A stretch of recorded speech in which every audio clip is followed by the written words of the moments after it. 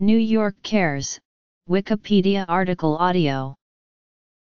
Gary Bagley, ed. History. Signature programs.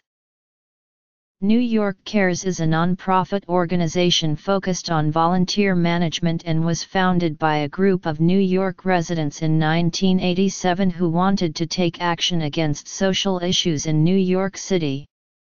The organization currently engages 65,000 volunteers in service each year.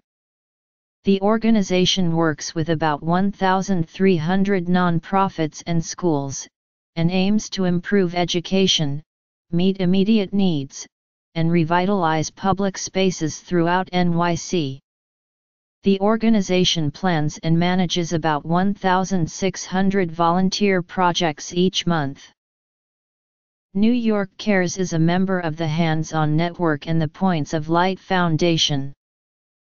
The New York Cares Coat Drive is a popular holiday philanthropic tradition due to the highly recognizable shivering Statue of Liberty image employed in its marketing materials. It has collected and distributed over 1.7 million coats to people in need since 1989.